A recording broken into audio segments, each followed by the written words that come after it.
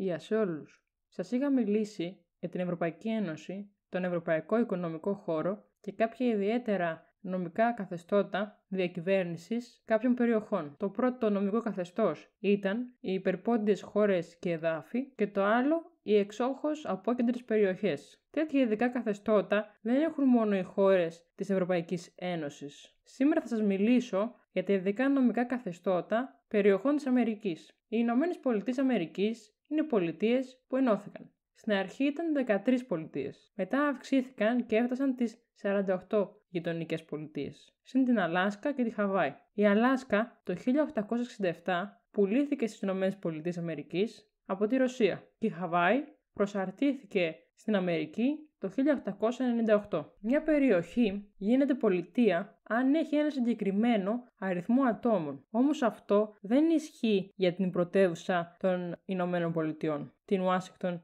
DC. Γιατί η κυβέρνηση δεν ήθελε να έχει αυτονομία όπως οι πολιτείες, αλλά να ελέγχεται απευθείας από την ομοσπονδιακή κυβέρνηση. Μια άλλη κατηγορία είναι οι ανεξάρτητες Ινδιάνικες κτήσεις. Είναι πολλές αυτές οι περιοχές στην Αμερική. Οι Ινδιάνοι πολίτες θεωρούνται άλλο έθνος και αυτοδιοικούνται σε κάποιο βαθμό. Είναι οργανωμένες σε φυλές. Συνολικά υπάρχουν 310 κτήσεις. Συνήθως έχουν λιγότερους από 10.000 κατοίκους. Οι κάτοικοι ονομάζονται αυτόχθονες Αμερικάνοι. Τώρα θα αναφέρω νησιωτικές περιοχές που απέκτησε η Αμερική. Η πρώτη είναι το Πουέρτο Ρίκο. Είναι μια αυτοδιοικούμενη σε κάποιο βαθμό περιοχή που δεν εφαρμόζεται σε αυτήν το Σύνταγμα και οι νόμοι της Αμερικής. Το Πουέρτο Ρίκο, αν και έχει αρκετό πληθυσμό, συγκεκριμένα 3,7 εκατομμύρια, δεν είναι ακόμα πολιτεία. Μπορεί να γίνει όμως μέχρι το 2021 και τα αστέρια στην σημαία των Ηνωμένων Πολιτειών θα γίνουν 51. Άλλες περιοχές με το ίδιο νομικό καθεστώς είναι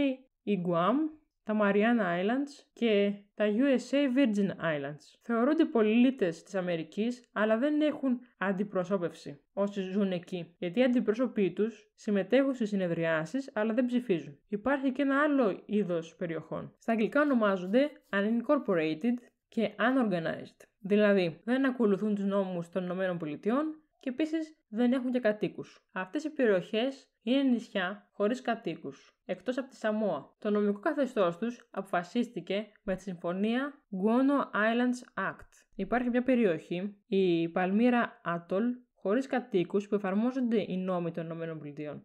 Οπότε, αν γεννηθεί κάποιος εκεί, γίνεται Αμερικάνος πολίτης. Στην κατηγορία περιοχή με αυτοδιοίκηση που εφαρμόζεται το Αμερικάνικο Σύνταγμα και νόμοι, δεν υπάρχει κάποια περιοχή.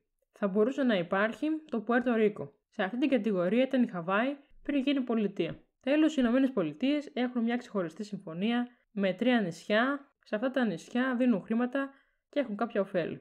Αυτές ήταν κάποιες γενικές πληροφορίες για ιδιαίτερα νομικά καθεστώτα περιοχών της Αμερικής. Ευχαριστώ που παρακολουθήσατε το βίντεο. Να είστε καλά. Εμείς θα τα πούμε σε ένα επόμενο βίντεο. Γεια σας!